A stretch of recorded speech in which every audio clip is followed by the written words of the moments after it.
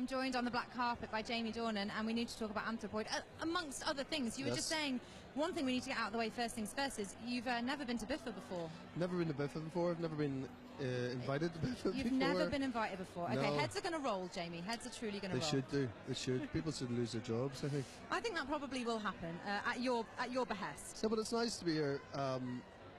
For the first time nominated, I guess it's given me a reason. You had to invite me, I guess. Yeah, we did. Our hand was forced. Yeah. So Best Supporting Actor, very exciting. Yeah. So tell us a bit about the making of the film. When did you know that you were going to be part of the project?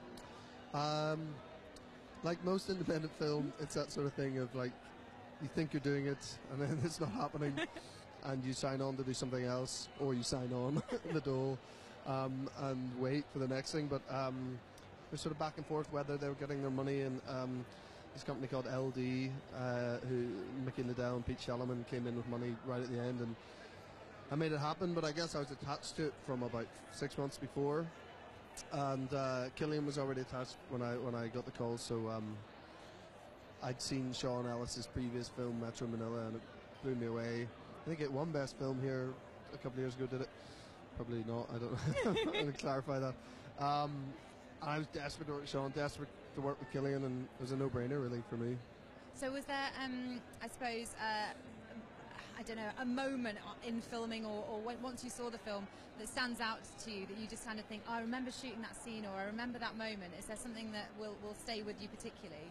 I think actually, honestly, the first day we were filming, we were shooting a lot of stuff where we've been parachuted into Prague, or into like the wilderness, a couple of hours outside Prague, and it was July in Prague. It was so hot, and we'd put fake snow over this massive like forest area, and Cillian and I are wearing like wool suits and long woolen jackets and scarves, and we're roasting, sweating, and it was all, we were sort of out in the middle of nowhere, and so we end up, all the playback you watched on its sort of sketchy monitor, and Sean was shooting on film, and the monitor quality wasn't great, and I think we were just going, what is this? Like, this is, I mean, is this good? I don't know. It looks like sort of mad. But I knew then it was going to be a tough shoot. It was a very tough shoot, like physically demanding shoot, and the heat above everything else was so hot, and it was very action packed, and there's a lot of very intense scenes. We're dealing with a piece of history that's very important, and I'm very glad that it's out there, and that this shines some extra light on that story and what those people went through. But it was definitely a grueling shoot, but I loved every second of it. And if anyone's seen the film, they'll know none of that was used.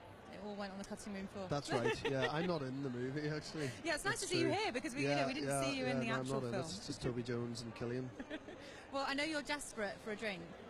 You're making me sound like a total alcoholic. I'm up for a drink, definitely. Yeah. Well, you deserve it, and best of luck with the nomination. Really nice to talk to you. That's very kind of you. Thank you very much. Thank you.